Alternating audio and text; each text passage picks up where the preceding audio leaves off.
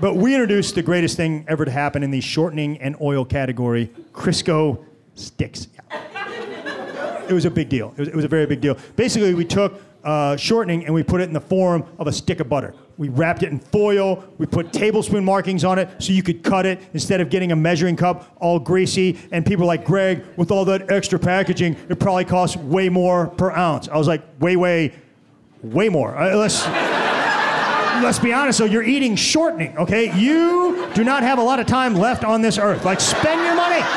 Bake a cake and put cigarettes in it instead of candles. It doesn't matter.